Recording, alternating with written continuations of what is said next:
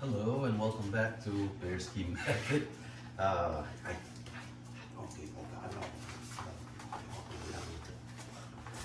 This is a channel about the natural order. If you haven't been here before, if you're new here, please hit the subscribe button and the notification bell. Otherwise you'll miss the upcoming videos and whatnot. And we have tons of new topics coming up.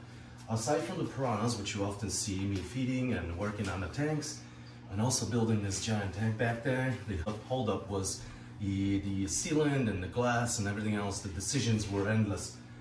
As far as the structural integrity, it's sound. Now I just need to seal it off and move on with the project. Reason being is I have some rescues right here, 17 individuals that need a new home, thinking about rehoming or moving these pack of adults in there as well, kind of intermingling the two packs and maybe even species. I also have Caribe, which I'll show you in a minute, and they may or may not conjoin or become a one super pack in this monster 1,200 gallon approximately tank. In addition, we talk about the raw feeding, and you see my companions running around here, cats and dogs, and the reason behind it. And I gotta tell you, there's really no need to argue anything here. We've all discovered that nature knows best, and it's best to just sort of duplicate or mimic the design, but obviously using our knowledge, technology, and everything else to improve if you can do that, or at least to get as close as possible as what nature would have done herself. So on that notion, I just wanted to kind of imply that there will be new topics and new things to talk about that you guys bring up, and I kind of draw my inspirations from. Now I do what I do here, and you guys always are welcome to see. I have a whole playlist for Red Rooster, which is a red Oscar, toughest Oscar known to piranha, and I'm going to do a little upgrade for him, maybe escaping and so forth and so on. It's been so long and I feel bad that he's alone. However, he's one of those guys that doesn't tolerate tank mates. So let's move on to the next topic. All right, my friends, so we talk about the piranhas, the rescues, and all of it, including the Caribe, which the tank needs maintenance. There's always something going on. The lifestyle, you really do have, some ways of changing us.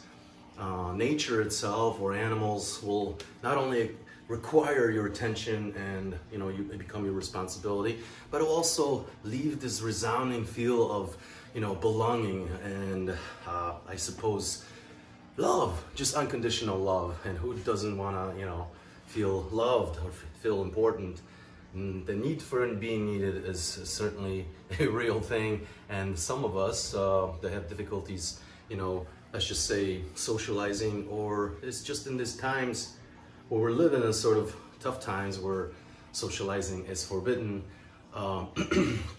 You can find refuge and comfort in your pets and your companions, which oftentimes are, kind of like neglected, left behind to their own demise, just so we can keep up with our daily responsibilities and so forth, and not realizing they become a huge part of our life, a positive aspect in our life that actually centers us, balances us with everything else that we do every day, so to speak. So yeah, the reevaluating of one's, I suppose, busy life or whatever that you find value, and maybe something completely different and you never thought about it.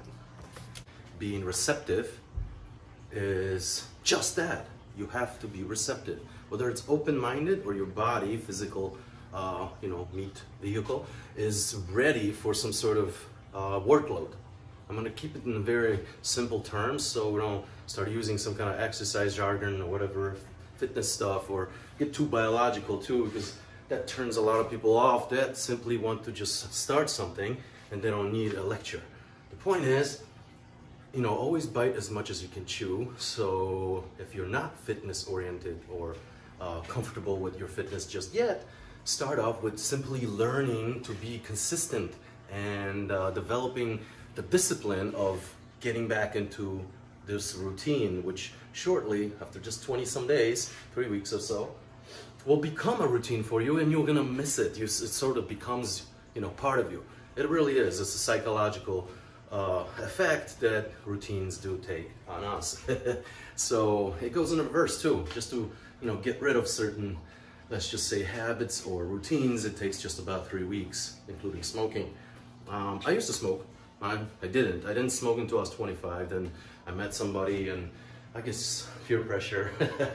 I started smoking, and I smoked a lot, and then I developed my own routine of hopping in the car and doing my business, and then lighting up a cigarette each time. Ended up being like a pack-a-day endeavor, awful, until, I don't know, I've done it for about 6 or 7 years, maybe more. And then I had my daughter. Just about when she turned 2 or 3, she really was very outspoken.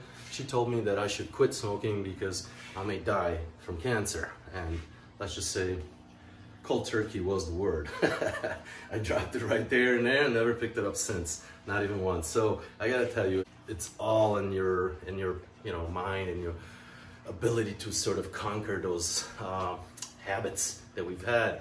Eliminating certain habits now will be even more important than trying to pile on more great, you know, positive or contributing things, which they will be, and they sure will be, but you have to make room for them first. You can't pile up more people into a room unless you let some out. You know how this works.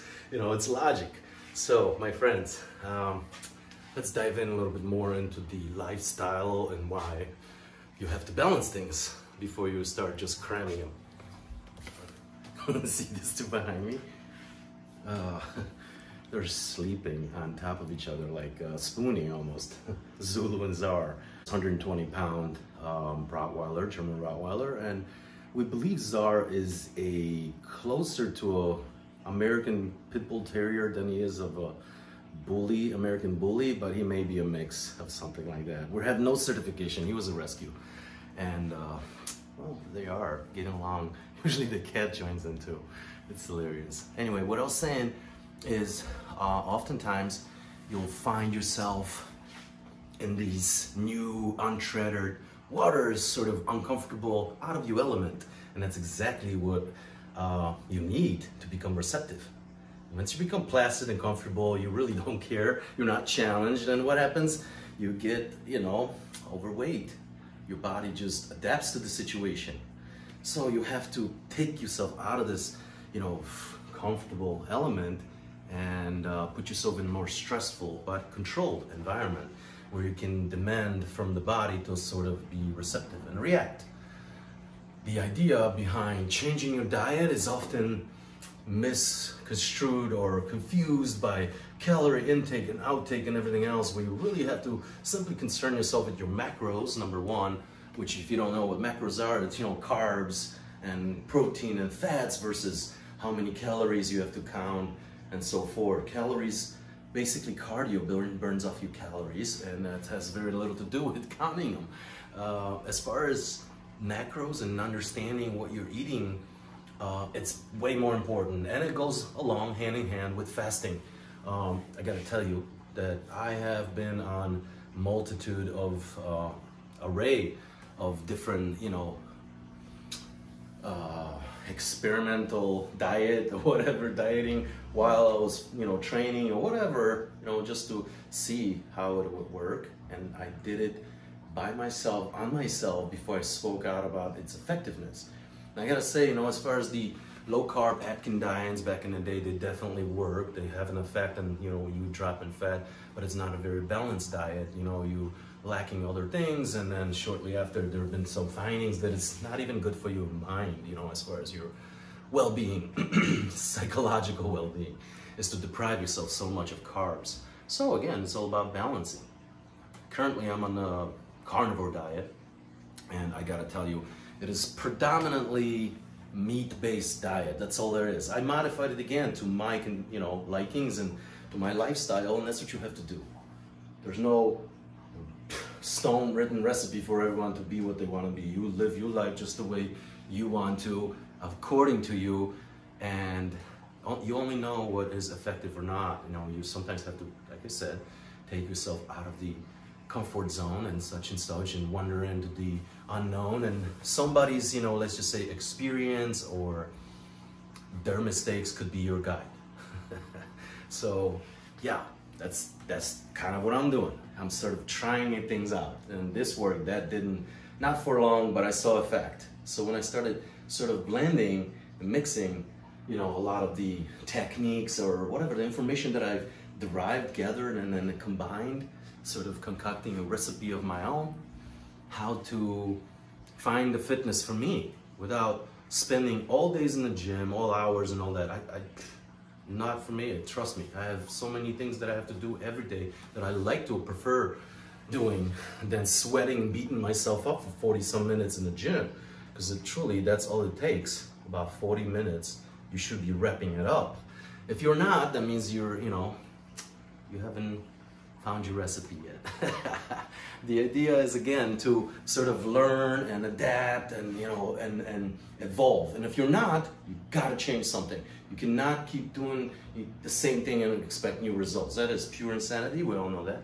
The definition of it, as a matter of fact. So don't get hung up on the fact that you're putting in the effort and then you get disappointed when you don't see the results.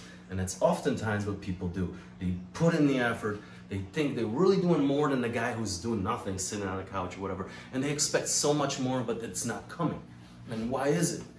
Yet you're kind of so, let's just say, down into your ways that you just refuse to accept anything new. And worst yet, get out of your comfort zone and try it. Try it for at least 20 some days. You know, the magic 3-week period.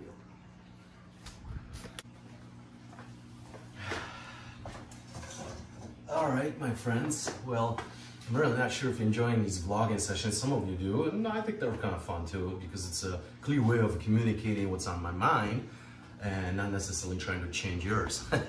The point is, I really appreciate your, you know, attending and paying attention and listening and everything else, as I sort of mumble and, well, let's just say share what and how, because, you know, one thing is showing it, but another thing is kind of breaking it down for everyone to understand that it doesn't just happen overnight, that it does take some planning and effort and maybe a sprinkle of luck.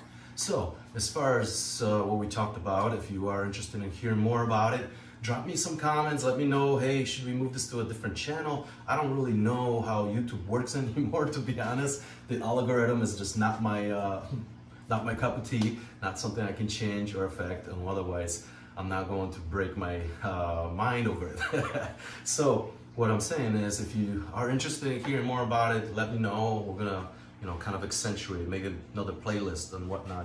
And what we're gonna talk about is just simply the Bearski method lifestyle. I guess I suppose it's nothing more than applying the natural order of, you know, things in order to achieve what we would consider a symbiotic or some sort of, you know, positive relationship between us and nature and everything else around, even in these very much quickly changing times. I'll see you on the next one, my friends.